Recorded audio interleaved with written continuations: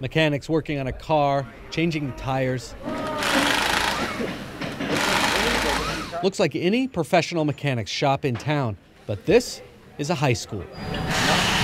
Monte Vista High School in Spring Valley just finished major renovations of its career technical education buildings. It took 7 months to fix up the 3 buildings that make up more than 32,000 square feet, including the auto shop. Teacher Michael Fleming says the mechanics of today need to be highly skilled and smart. We're pretty much problem solvers. We don't just do oil changes. We fix check engine lights. We fix cars that aren't starting. We fix brakes that aren't working. For the grand reopening ceremony, 19-year-old Roxana Garcia got to cut the ribbon with a plasma torch, of course.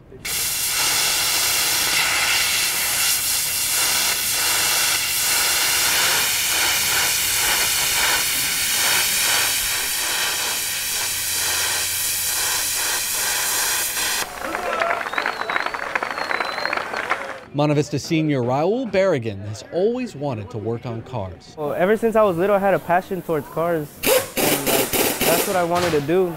Fleming says with the new equipment, their students can graduate from high school and have a job. Oh, these skills are still employable skills, and once when you have them, you get to have the decision if you want to use it for profit or save people money or be a good Samaritan and help someone that has a problem.